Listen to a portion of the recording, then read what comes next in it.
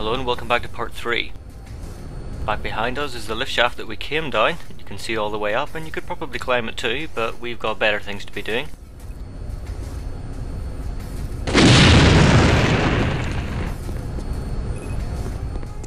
Another familiar starting area room. There's not really anything going on here, there's just a bunch of closed doors and only one exit, so we'll just have a peek around and just make our way through. This room is more or less the same as the last. We've got a little nook over here with not really anything in it. Just some additional geometry to liven the place up. Our real destination is over here. We've got an open door that we can go through, but it's actually a better idea to go into the vent instead. And there's the reason why.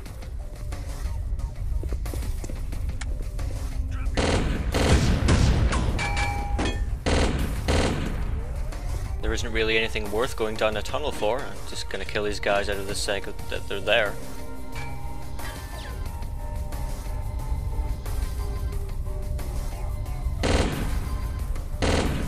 Whenever that's done, we'll head into the vent. In coming down the lift shafts, we seem to have positioned ourselves as far away from the actual rebel headquarters as possible. We've got ourselves a hell of a lot of trekking to do.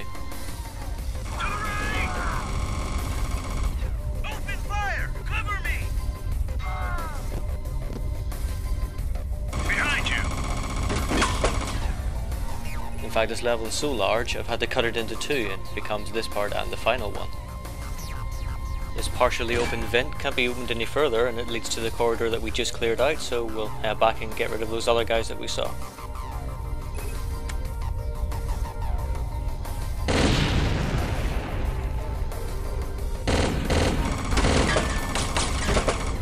Sadly, there's not a lot of health to pick up, so we're going to have to be as patient as we can. It does give us a chance to enjoy some of the nice music.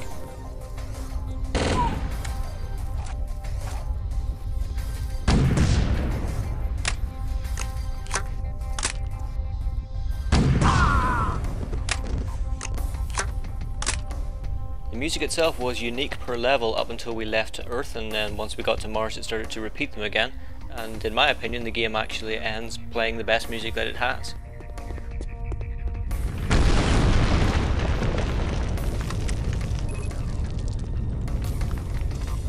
We could probably make that jump if we jumped off to the side, but I'm not going to risk it. There's bound to be a better way around.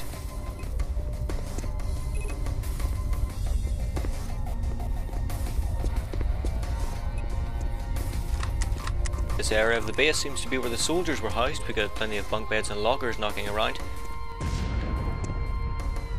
And each of the separate little barracks rooms has some kind of windowy thing, which is handy for us because that's how we get between them. I think it's supposed to be a vent, but really, why would you have a ventilation panel between rooms like that? It doesn't make any sense.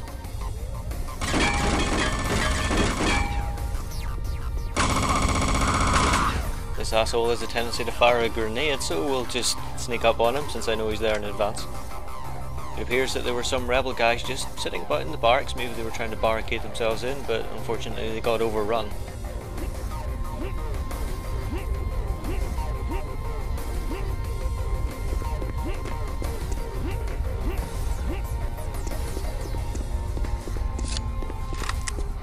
Well, this came out in the other end of the chasm. Oh, that's handy for us.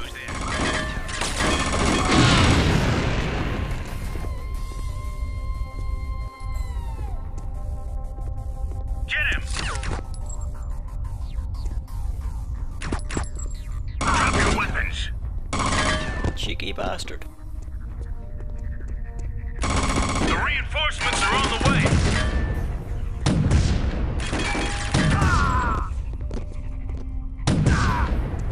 You can tell I'm still trying to play conservatively, but really it's not helping me all that much. I do have to step out in order to fire off a shot, but they always manage to fire off a shot or two as well.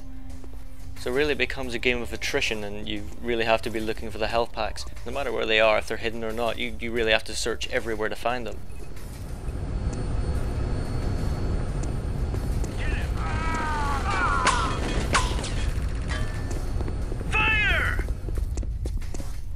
It's not really so much a problem of ammo at this point because, well, you can always pick it up from the guys you kill. It doesn't take much to kill them. It's just trying to minimize the damage you take from them that's the problem. This cavern is something which we'll be seeing more of later on. It's a dead end, it doesn't lead anywhere except to just a kind of a little firefight that you can't take part in, but you can kind of listen to. It's another redundant little touch, which is always welcome.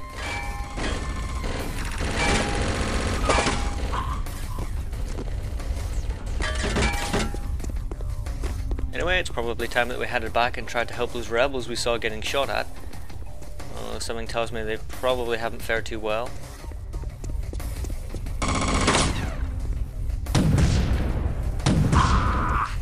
The hole in the wall that we're shooting through is quite literally a hole in the wall. It's been blasted open, and I think it's quite a cool touch. We'll wait for him behind the corner. And the same thing can be said for this hole as well, a much bigger one. It's not obvious who actually made the hole. It could be the Marskort guys just kind of blasting through wherever they can, but it may as well have just been done by the rebels themselves and trying to clear some access points whenever they moved in after the Russians left.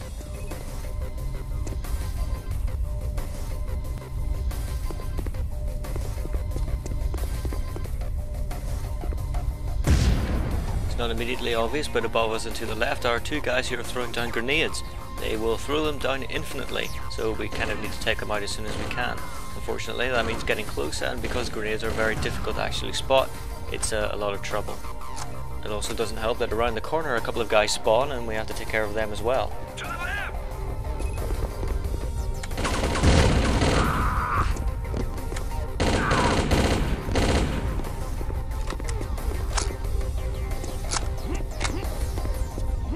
Over the hole in the wall and through some of this machinery and through the door, we found some evidence of the rebels again.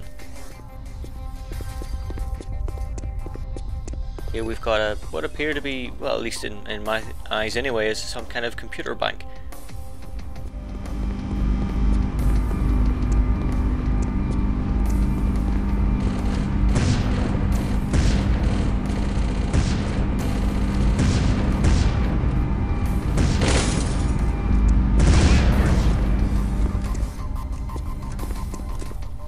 Also just heard the sounds of conflict as well, so either Marskort or the rebels are dead now. The fight was happening on the other side of this wall and there's no way directly through, so we're going to have to find another way to get past. Luckily enough, it's fairly obvious, up the vent shaft and through there. Naturally, of course, I'm misled by the prospect of something interesting being over here, but there isn't.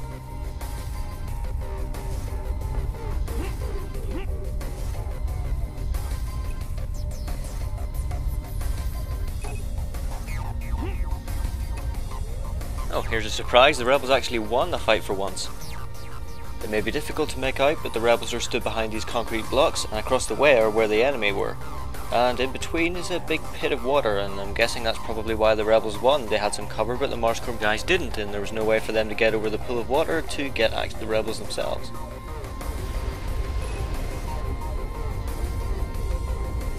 The pit itself has nothing in it except for the water itself. We've got some debris down at the bottom and a light for some reason.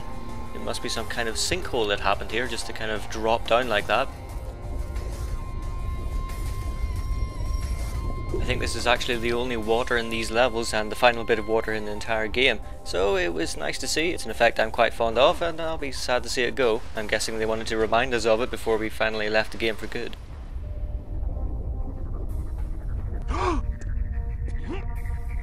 We had the option of avoiding that swim altogether. If we hadn't dropped down and said hello to the rebels, we could have just carried along the structures on the ceiling. Eventually it all leads here, and we just gotta go forwards and around this corner. Yeah, she really don't want to stick around for long. We've got guys with grenade launchers and two exoskeletons there, so we need to kind of run away. Unfortunately, that kind of places us in the same position that the Marskort guys were in when they were facing the rebels. Eventually, these guys are going to come around the corner and we've got nowhere to hide. We could jump into the pit and climb back over there, but generally I don't do that. I like to take these guys on alone.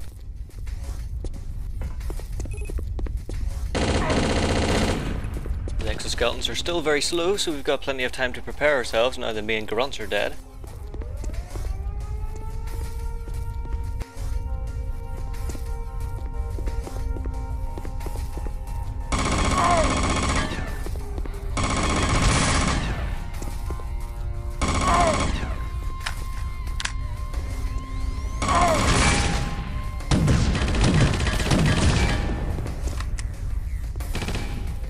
I think one of them's stuck and the other one's then trapped behind it.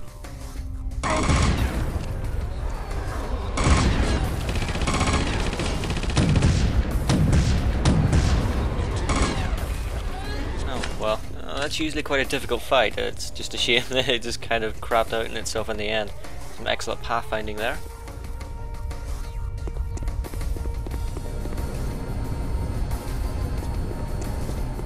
This area has always been a little strange for me. At the end here we've got a door that we can't open, but we've got a machine sitting beside it with what looks to be a cable running under the door. We can activate the machine and we can watch it charge up, and it leads into this cutscene.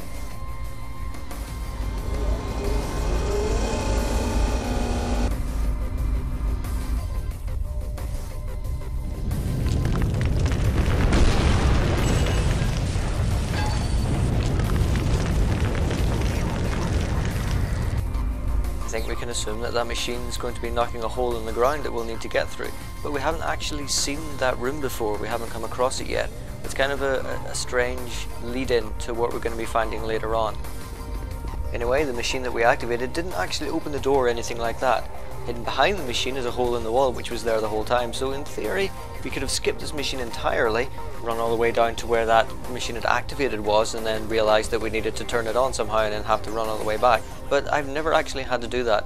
Whenever I get to this area I've just found no way through and hit the switch just because that's all I could find. And then after that didn't do anything, I just kind of looked around a bit harder and found a hole in the wall. A group on the run.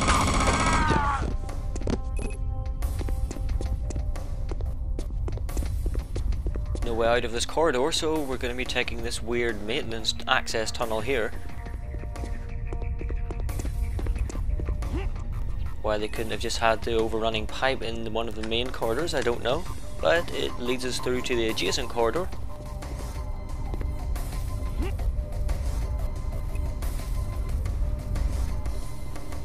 In the corridor itself we've got some more barrack rooms, but these ones don't have any beds or lockers or anything inside. They're all pretty barren.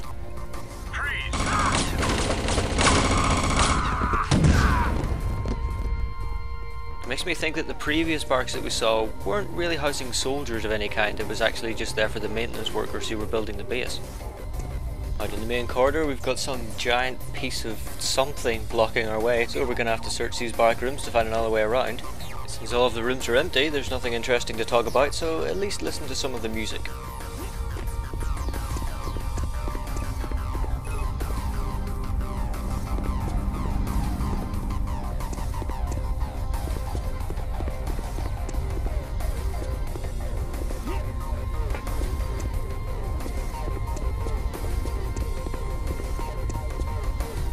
On a related note, some choice samples of music from Chaser are available at the cauldron.sk developer website.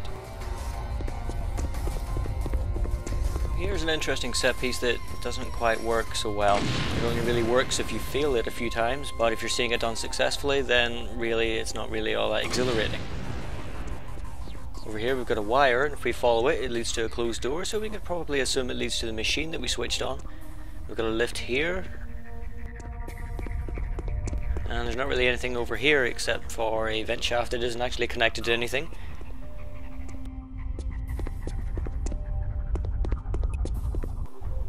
Well, if we follow the wire, it'll probably lead us to that big machine that we saw in the cutscene. Oh, no.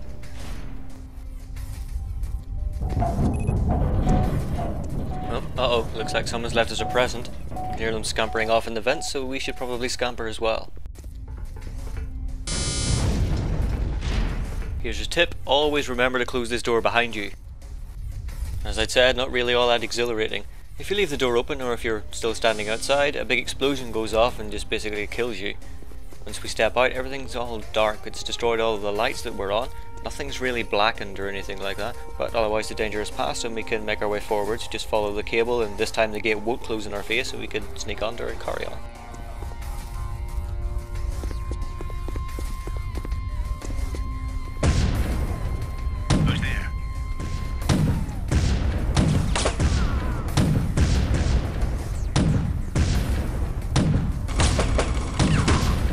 Well, we've got plenty of grenades, and if they're going to use them, we might as well use them too.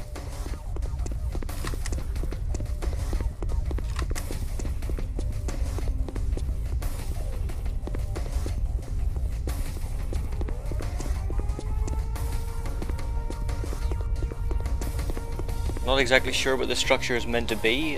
This lower walkway that we travel on is entirely redundant. There's nothing here, and we might as well just not have it at all, but it's just there for decoration. The structure doesn't really make any sense. Whenever we look out over the balcony here, it just kind of looks out onto a cavern. It feels like something where you'd be watching from, but again, it doesn't really make any sense. Got some guys to kill down at the end of the corridor. Don't let him get away! We'll eventually take care of them. But where we actually want to go is underneath us. There's an entranceway under there where we have to get access to. I'm trying to bait them towards the barrel, but they don't appear to be biting.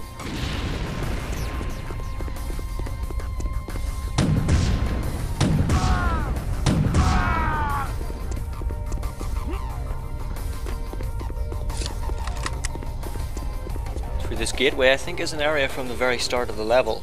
The game likes to do that a fair bit in these particular levels. It's just a kind of a fuck you whenever you get to the other side of it and realise that you haven't travelled very far at all.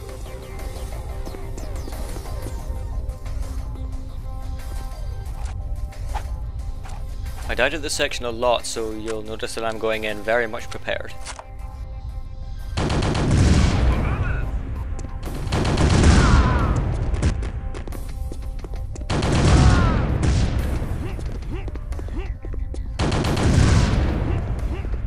See that one explosion took off almost all of my health, and the fact that they're firing in 3-round explosive bursts doesn't help things at all.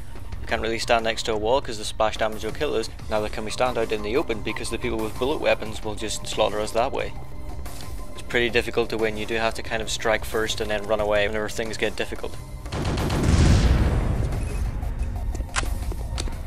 Well, the fight is over and we can go back to following this cable again.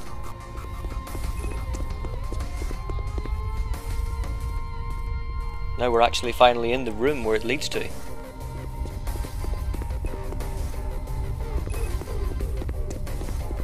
the very end here we've got the third one of these machines that has fallen through the ground. It's actually collapsed the ceiling in itself as well. But before we drop down, I'll do a little bit of backtracking back to the cavern just to show you that it is actually a dead end.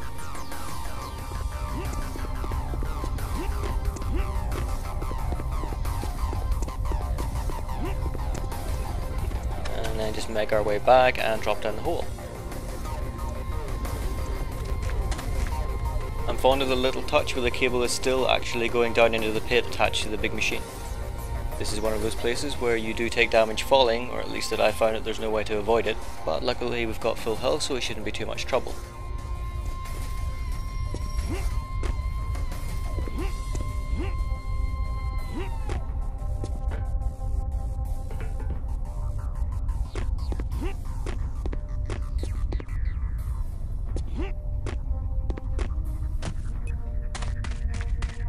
Well, this seems to be the only way forward, so we'll just follow that back up, I guess. It's all getting to the point where we just really have no idea where we're going. We're just pushing forwards and hopefully it'll take us where we need to go.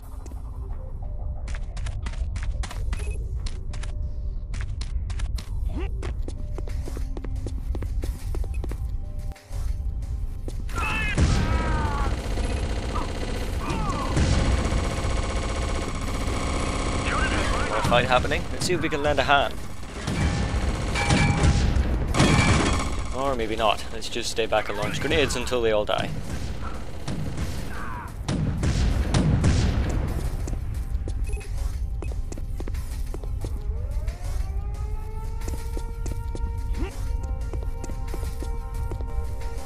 The rebels won once again, and we've got one survivor left over. This particular guy, I think this is the only time we ever see him in the game. At least alive anyway. The model appears to be that of the police guys from Montauk City way back at the start of the game, except with a dusty brown reskin. Sadly he doesn't follow us, so we'll just leave him behind and carry on.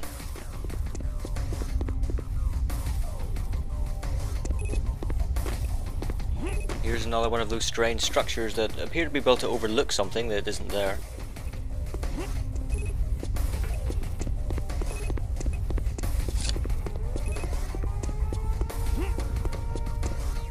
Closed door that way and an open door this way, so we'll follow that. I'm not sure if we're meant to be following cables anymore. It's just a theme that seems to carry on. I don't know if it's actually got any purpose to it anymore.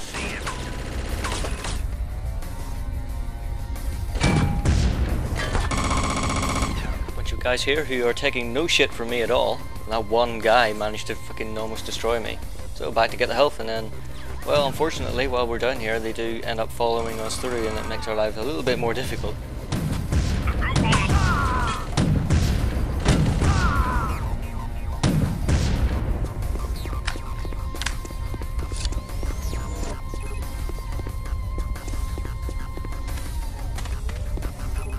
Up ahead is a section of this level which I honestly believe should have been given its own level.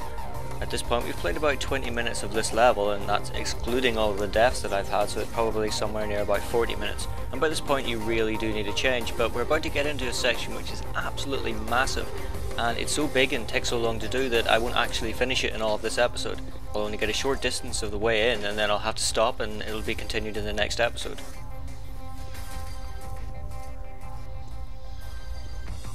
We're actually out of the caverns and things like that, and we're into a properly built up area, and it appears to be the garages section.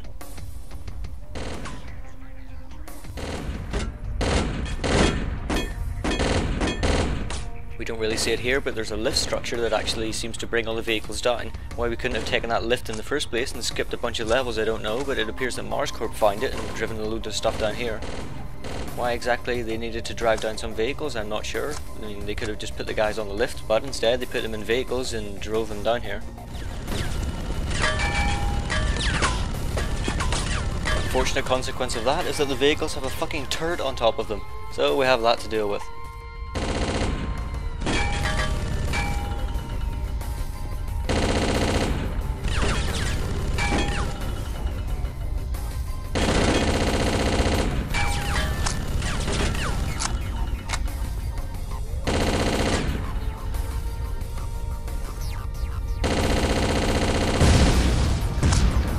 Same rules applies with the ceiling mounted turrets. We have to take advantage of the wind up to get in some shots and then hide until it stops shooting and winds down again.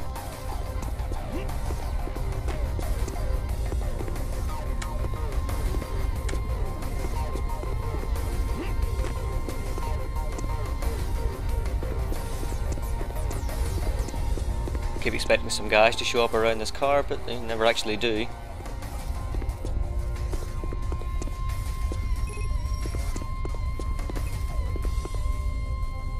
Garage itself seems to be clear, but you'll notice that there's an upper section. No doubt we'll be getting there reasonably soon.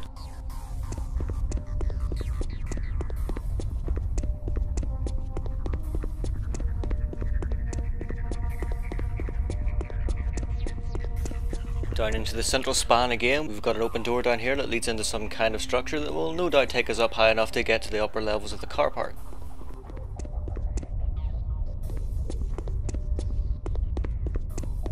We'll have a look up here and find that it's blocked off, so it appears to be the only way we need to go.